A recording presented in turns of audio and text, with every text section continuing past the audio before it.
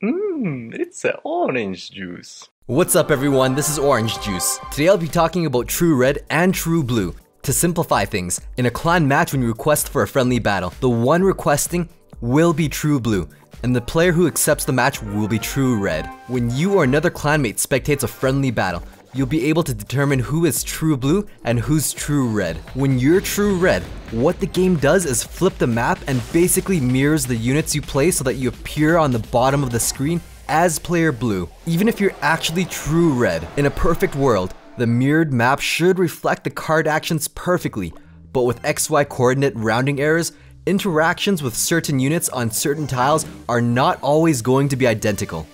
Let's explore these discrepancies. When you split barbarians in the back, specifically on the center right tile, 3 barbarians will split right, and 1 barbarian will always split left. This is consistent with True Red and True Blue. However, when you plant the barbarians on the center left tile, True Blue will split 2 barbarians on the left and 2 barbarians on the right, whereas True Red will split 3 barbarians to the left and 1 on the right. When you're attacking with a hog on offense, you can't bypass a 4-3 building plant with a hog rider because he has the largest sight range in the game. Spanning 9.5 tiles, he's easily attracted to buildings. However, if you can nudge him a little bit with a pig push, you can bypass a 4-3 building plant with the hog rider. Check out my pig push video if you haven't seen it yet for a more in-depth explanation of how pig pushing works. Now, when you're True Blue, you don't need to do a pig push on the left side. Without requiring any units to push, you can hog hop the left river as True Blue to completely bypass a 4-3 building plant.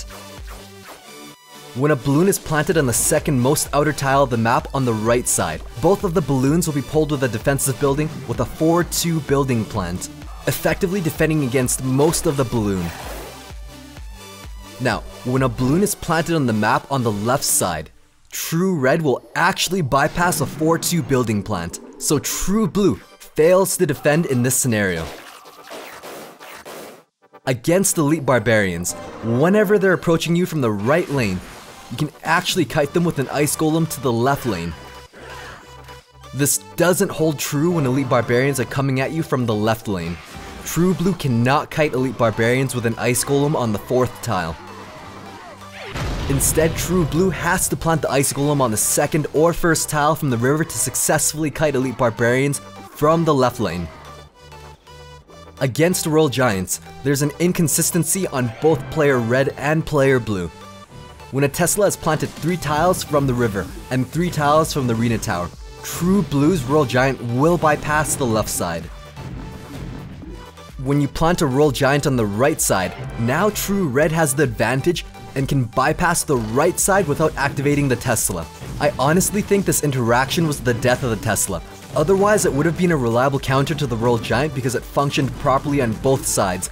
You wouldn't have needed to react to a Royal Giant with an Inferno Tower or anything else.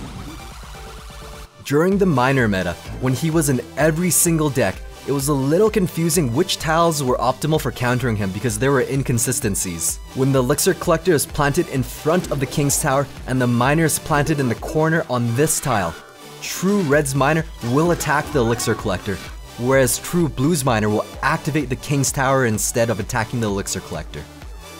When an Elixir Collector is planted on the corner right side, where the Miner will attack the Elixir Collector, while True Blue's Miner will attack the Arena Tower, leaving that Elixir Collector untouched. This becomes even more confusing when the Elixir Collector is planted on the left side. Now True Red's Miner will attack the Arena Tower, and True Blue's Miner will attack the Elixir Collector. So in a clan match, the person to request for the match will be assigned as True Blue, and the person who accepts the match will be assigned as True Red. You can spectate to verify the true colors. However, when you spectate a friend on your friends list, it is not a reliable way to determine their true color because you get spectator bias. So the game will always display your friend as blue, regardless if that's their true color or not. On ladder, you can determine if you're True Blue immediately based on the trophies. If you have more trophies than your opponent, then you will be assigned as True Blue. The player with the lower amount of trophies will be assigned as True Red, Also, this is the only game mode where the intro screen for home and visitor holds true most of the time. In challenges, the player with more wins will be true blue.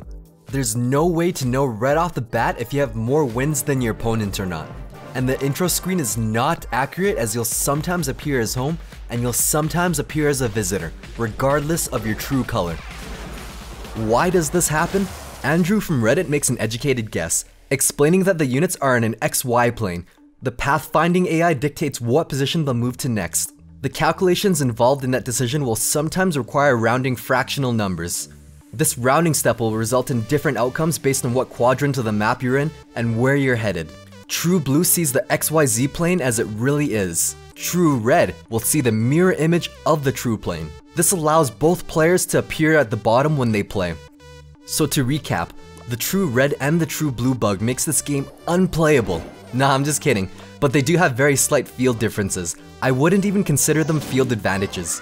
Since both sides have different interactions, they're so minuscule it won't change your gameplay, not unless you're consistently reaching 12 wins back to back to back. Chances are these minuscule discrepancies in unit interactions won't influence the final outcome of a battle. Thanks for watching. Stay tuned for more confusing OJ.